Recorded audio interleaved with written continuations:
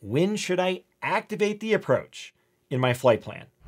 Now, I think this term, activating the approach, and the menu item that goes with it is one of the most confusing items in the IFR world.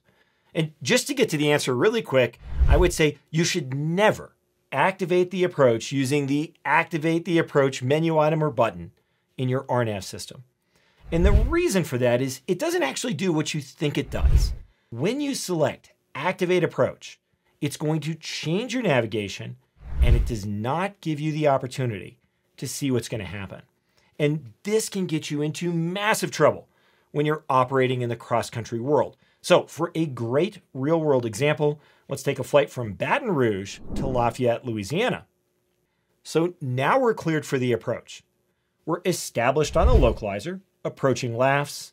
We can see that the glide slope's starting to come down.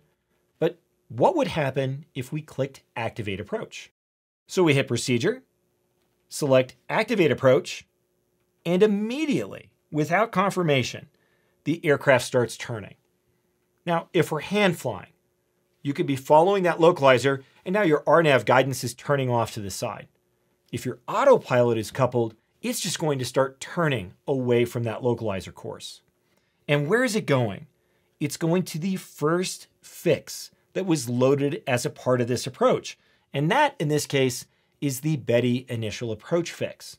It can either be an IAF, or if you loaded a feeder route, it may turn and take you direct to the feeder fix. But the point is, when you select Activate an Approach, it takes you to the first fix on that procedure without ever giving you the opportunity to confirm it.